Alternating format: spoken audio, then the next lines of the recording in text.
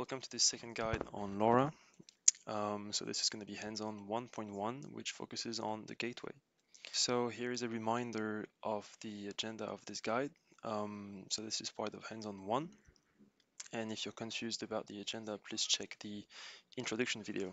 Here the purpose is only to check if the gateway is configured properly. We want to make sure that the gateway here is connected to the network server. So here it is assumed that you have already configured your gateway for the Laureate network. On Laureate, you will see that there are many gateways you can use.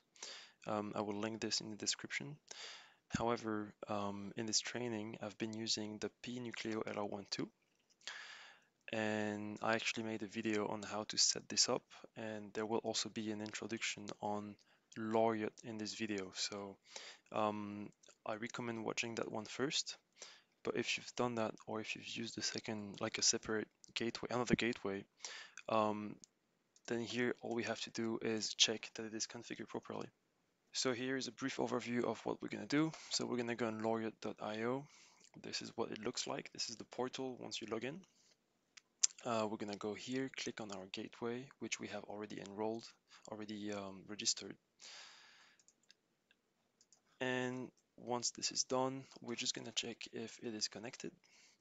We're going to check the region and check the channel plan. I'm actually going to show you how it's done. Practice. So this is the portal, right? I'm on Laureate here. This is the gateway I have registered. So if I click here, I have access to this page, and we can see that my board is connected, so that's fine. Then we can also see that my region is indeed 915-928.